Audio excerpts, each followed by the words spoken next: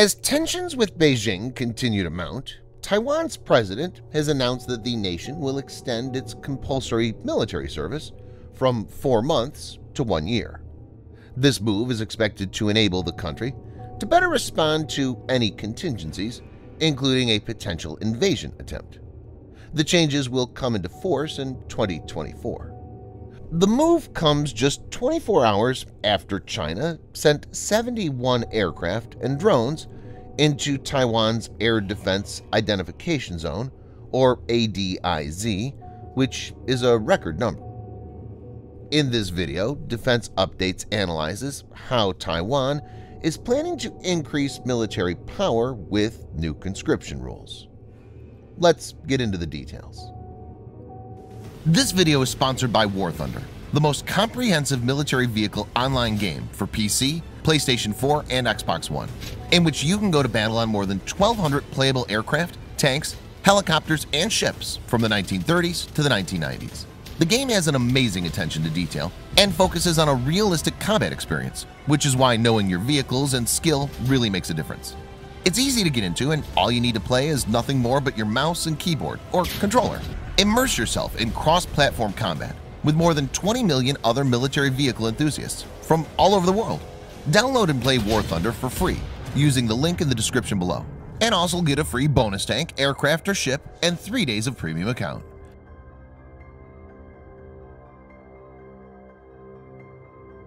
Currently, all Taiwanese men over 18 have to serve 4 months in the military, which includes an initial 5 weeks of basic training.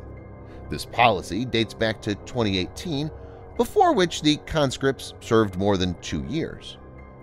Under the new plan, the boot camp phase will be increased to 8 weeks. The conscripts will also be better compensated, with the monthly wage going up from the current $211 to around $856. Taiwanese President Tsai Ing-wen's security team, including high-level officials from the Defense Ministry and the National Security Council, have been reviewing Taiwan's military system since 2020, an official briefed on the matter told Reuters. Importantly, while the previous reduction in the length of compulsory military service has been aimed to increase support among primarily younger Taiwanese voters, as well as boost the workforce and the economy, there now seems to be significant public support behind the reversal of this policy. In a survey by the Taiwanese Public Opinion Foundation conducted recently, around 73% said they were in favor of the extension.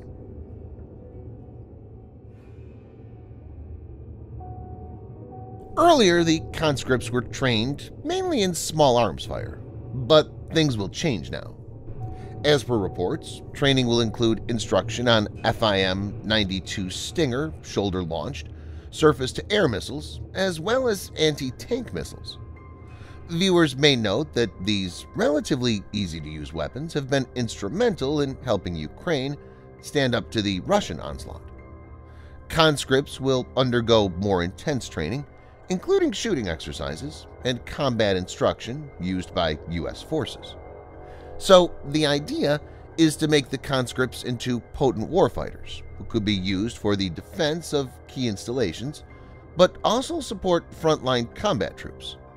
This also points to the wider move toward enhancing asymmetric warfare capabilities, with a special focus on fighting in urban environments. It's important to note in this context that the U.S. is lining up $10 billion in foreign military financing grants over the next 5 years to Taiwan. U.S. relations with Taiwan is governed by the Taiwan Relations Act.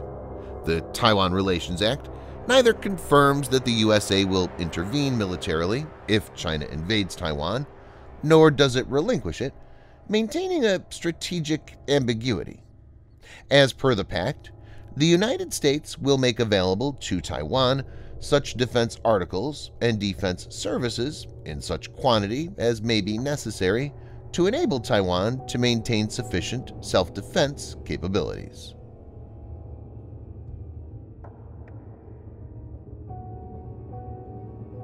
Taiwanese President Tsai said Taiwan wanted peace but needed to be able to defend itself. As long as Taiwan is strong enough, it will be the home of democracy and freedom all over the world, and it will not become a battlefield, Tsai told a news conference, announcing the decision to extend the conscription period, which she described as incredibly difficult.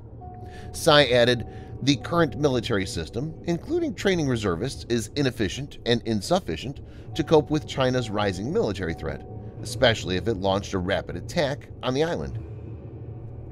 The American Institute in Taiwan, AIT, which serves as the de facto U.S. embassy in Taiwan, stated, "We welcome Taiwan's recent announcement on conscription reform, which underscores Taiwan's commitment to self-defense and strengthens deterrence." Shai Chung, researcher at the National Policy Foundation, a Taipei-based think tank, estimated that the extension could add an extra 60,000 to 70,000 manpower annually to the current 165,000-strong professional force in 2027 and beyond. Taiwan does possess the economic strength to support this move.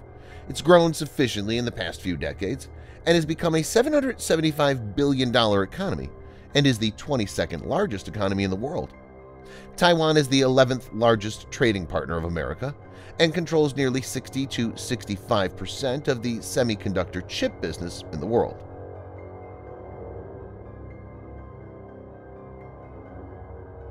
Chinese Communist Party makes no secret of its claims over Taiwan and has clearly indicated that it was willing to use force if necessary.